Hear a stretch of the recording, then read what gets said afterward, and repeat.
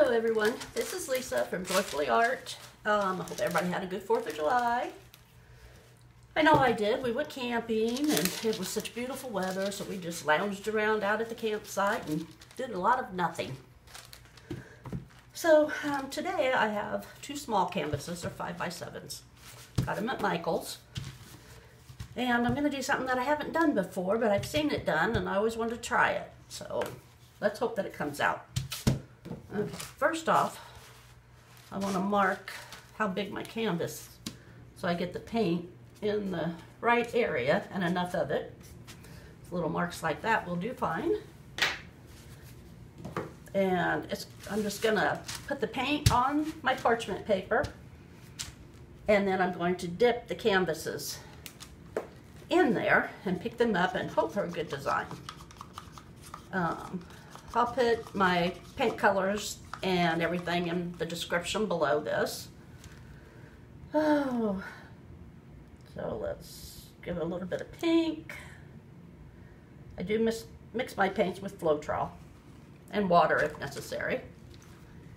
And some silver.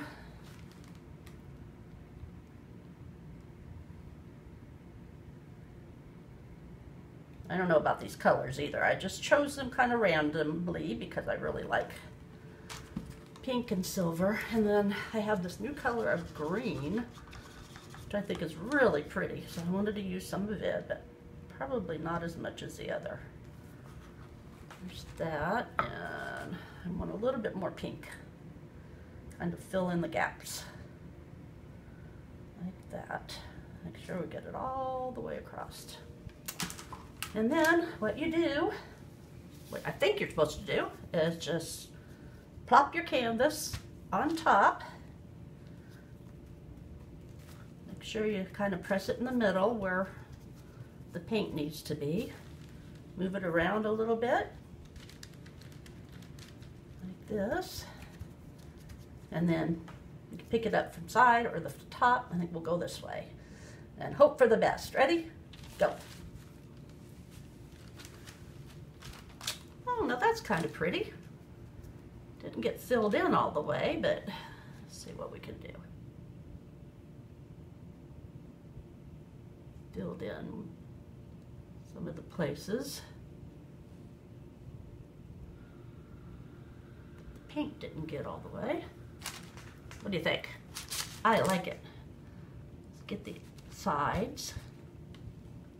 I'm dipping them in here like this. On the edges. Watch me drop it, because I'm not real coordinated like that.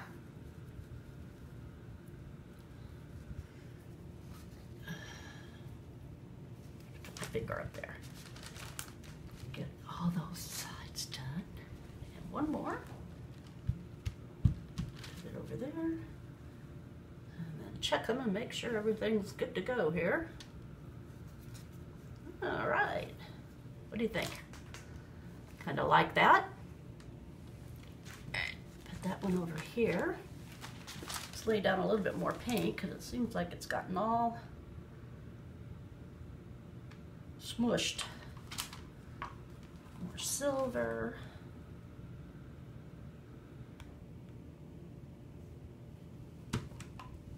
Kind of looks like the green took over, so we won't put as much green. Around the edges a little bit, but not much. And some more pink. There we go. Okay.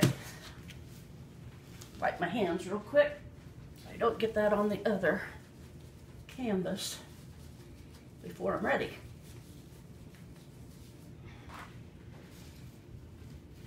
Okay, here we go with the second one.